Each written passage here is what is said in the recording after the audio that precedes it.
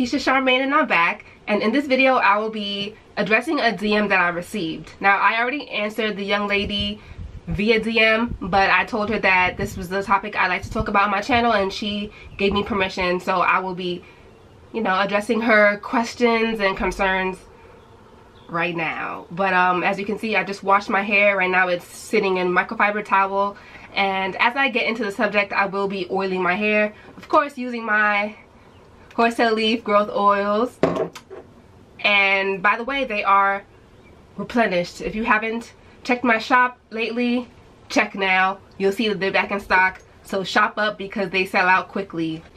Hello, I am a true fan of yours and I need some lock advice.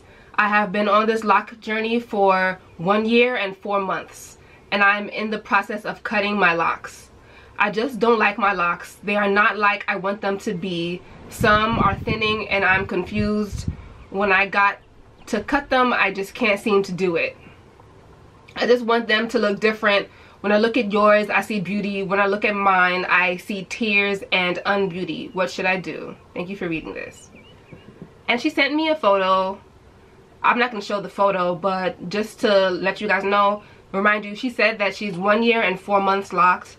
And in the photo here, her locks are at the longest. In the back they're neck length, and in the front they're, you know, they like get shorter. It's like tapered almost.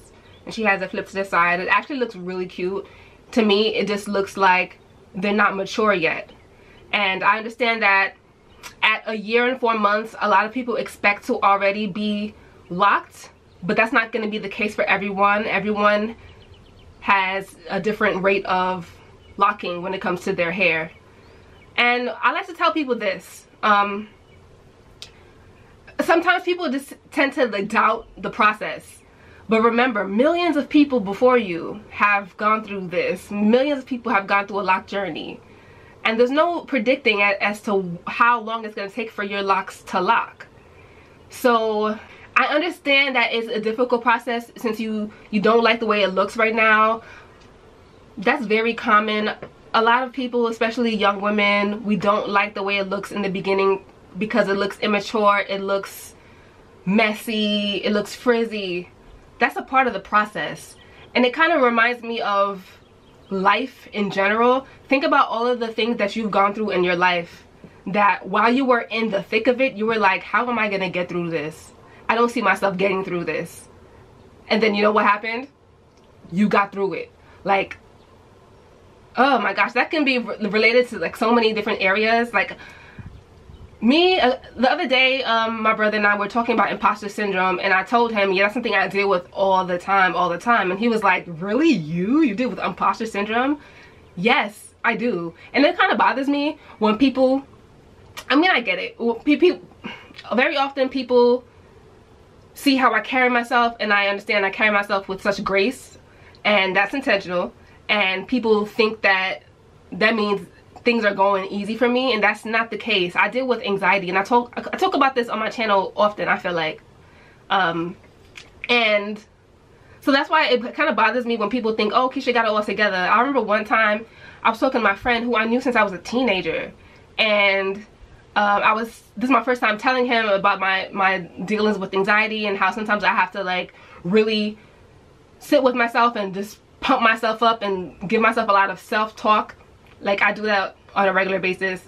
Multiple times a day I have to like give myself a pep talk, regardless of like what it is for. Maybe if I have to get work done and I just can't seem to get started, or maybe I have to go to the gym and I just can't, but I just don't really want to, or like maybe I'm just like overthinking about the future and it's just like debilitating.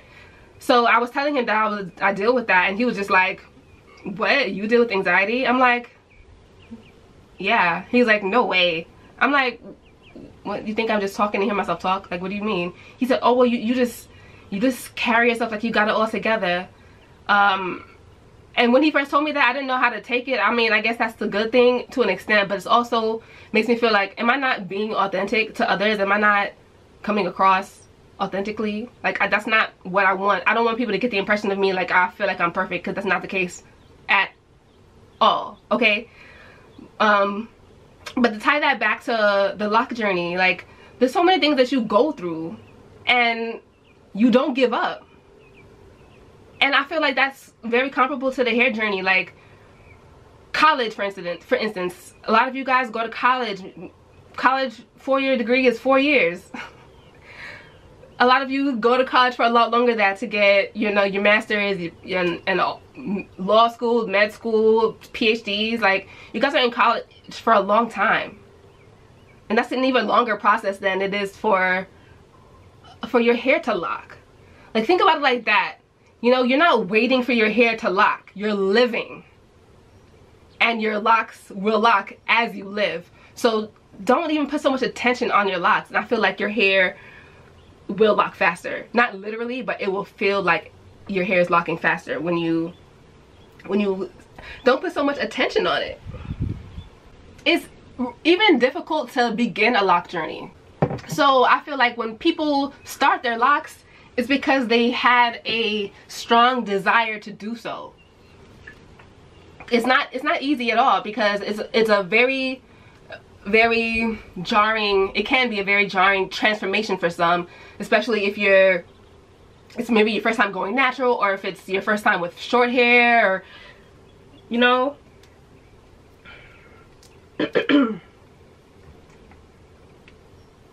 So yeah, be gentle with yourself. And if it's something that you truly desire, then I believe that is meant for you. I don't believe that, you know, we would have these desires in our hearts if we weren't, you know, if we weren't meant to execute them or receive them, if we weren't meant to go and get them, you know what I mean? I had a very strong desire to lock my hair, and I did so, and I never looked back. It was something that I really wanted. Of course, I had my moments when I felt like, oh, I'm not that pretty with my hair like this, and, you know, it's awkward and I'm uncomfortable. I don't really know how to style it. I don't know how to present myself with it. Of course, I had those moments, but I got through it because I remembered what it is that I truly wanted. And I think that's what we have to remember when we're in our lock journey. It's like, remember what your goal is. And I know I might be like extra right now, but like, I've been through so much. There were some times where I could have died. I could have been killed. I was in some unfortunate situations and circumstances, but God kept me. God kept me, and I feel like that wasn't a mistake. I'm here to serve a higher purpose. Not that I necessarily know what that purpose is.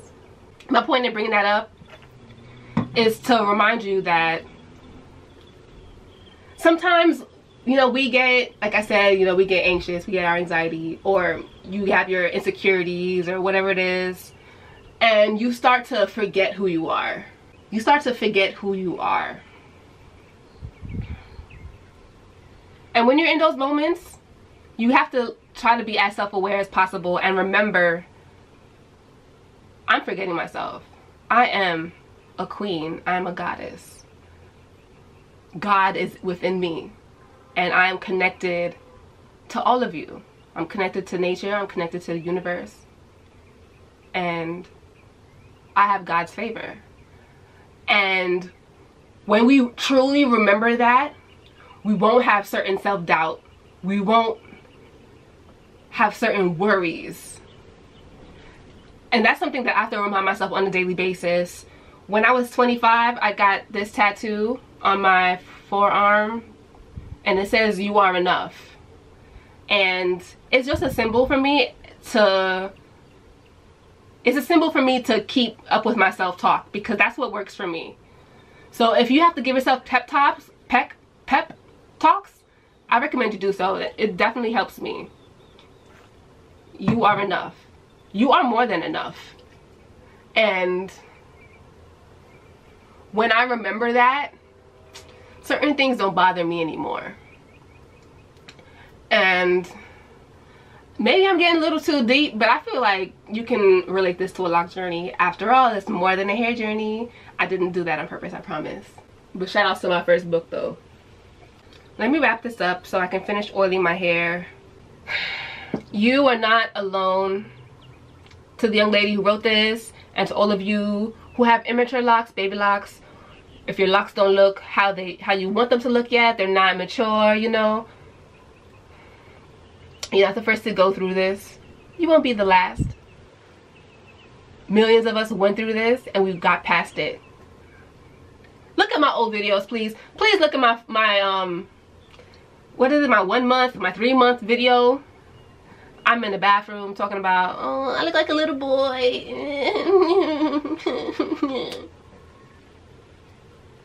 I got over that. My hair grew, and you know, in the beginning, I can understand, you know, the first year or so, it's a new experience for you. So like, you are gonna be slightly obsessed. I understand. You are gonna be slightly obsessed.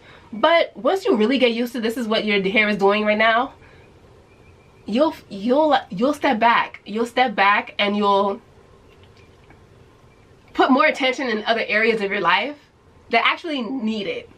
Because your hair doesn't really need that attention. Your hair is gonna lock, regardless.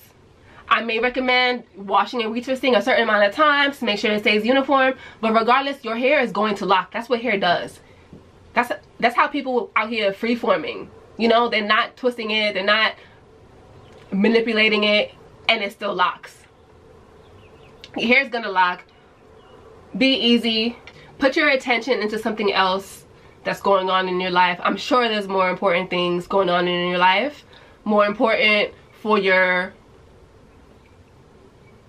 own personal development, for your own, I don't know, maybe you're a creative, maybe you're an artist, go create. Maybe you're an architect, go build something. Maybe you're an electrician, go fix some outlets. I don't know, is that what electricians do? I think so, right? You get what I'm trying to say. I don't want to sound like an asshole.